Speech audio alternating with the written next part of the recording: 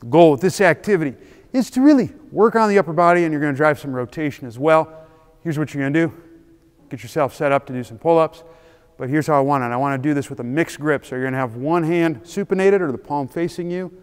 The other one's going to be pronated. As you're getting into position, you're going to start from a dead hang. Exhale. On the inhale, go ahead and pull chest to bar. Shoulder blades going slightly back, not rounding over. It's going to look like this. Jump up, dead hang. Pull up, back down.